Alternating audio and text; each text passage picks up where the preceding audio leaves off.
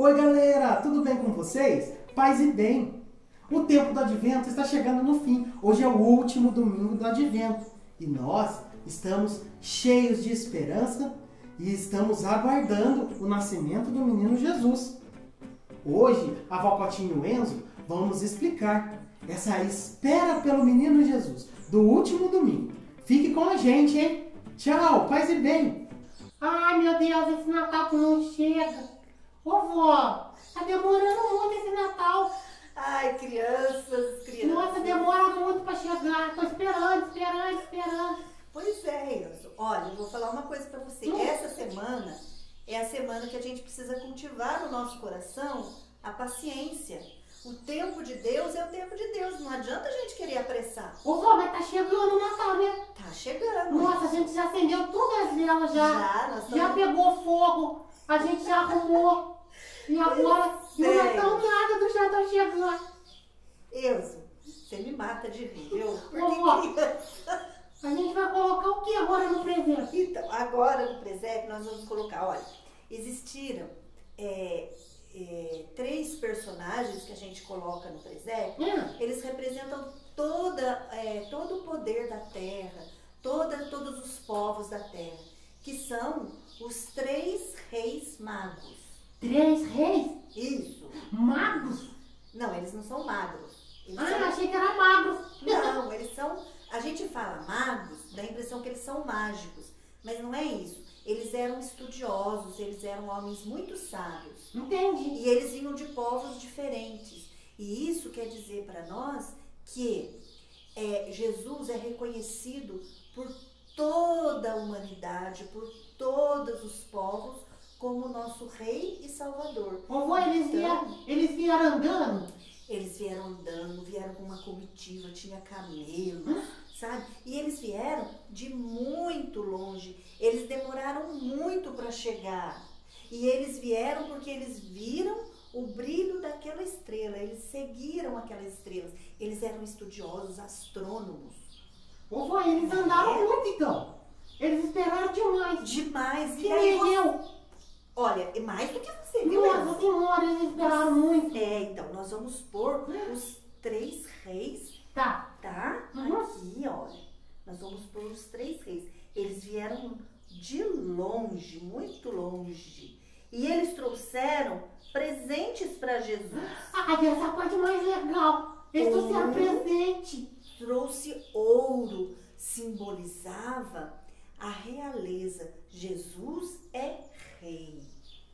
O outro trouxe incenso, que simbolizava que Jesus é Deus. Porque a Deus nós oferecemos as nossas orações e sacrifícios. E o outro trouxe a mirra. Mirra é um remédio que a gente passa onde está machucado, sabe? E aí simbolizava que esse Deus e esse rei ia sofrer e morrer na cruz para nos salvar. Olha que legal! Eles eram muito sábios. Muito sábios, viu?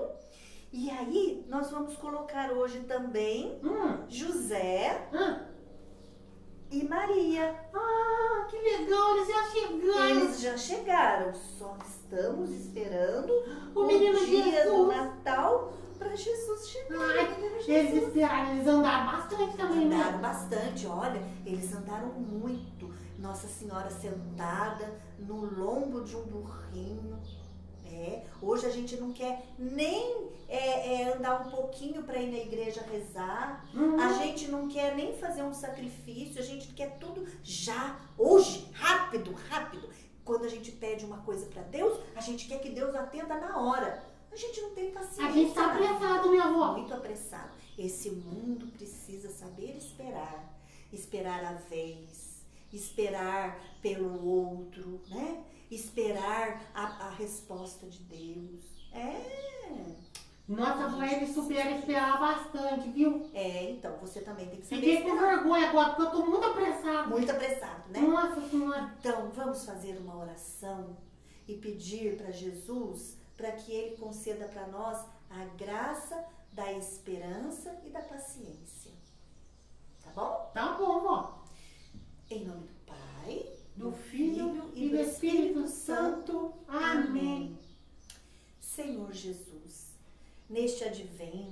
neste tempo de preparação para o seu Natal, nós queremos te pedir que nos conceda a graça da esperança, a graça da paciência, de saber esperar o seu tempo, saber esperar a conversão dos nossos irmãos, saber esperar aquilo que de mais importante nós temos na vida, que é o dia de nos encontrarmos com o Senhor. Dá-nos, Senhor Jesus, a graça da espera alegre, a graça da espera confiante, a graça da espera de quem sabe que o Senhor vai agir.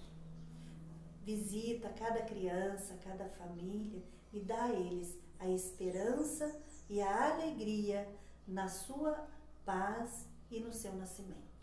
Amém. Amém. Glória ao Pai, ao Filho e ao Espírito Santo, como era no princípio, agora e sempre. Amém. Tchau, crianças! Tchau.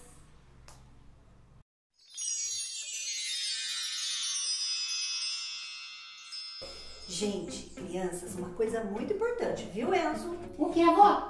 Nós fizemos a coroa, a gente colocou as velas, mas olha, é só eu que posso acender essas velas. Tá bom, vó, não só o adulto, papai e mamãe. Vovó, criança não mexe com fogo. Tá bom, tá vó. vendo? Isso é uma parte do Advento, viu? Ser obediente. Quem não é obediente, não tem Jesus no coração. Tá bom, vó, não vou mexer com fogo, não vou pode obedecer. mexer, não pode. Tá bom, vó.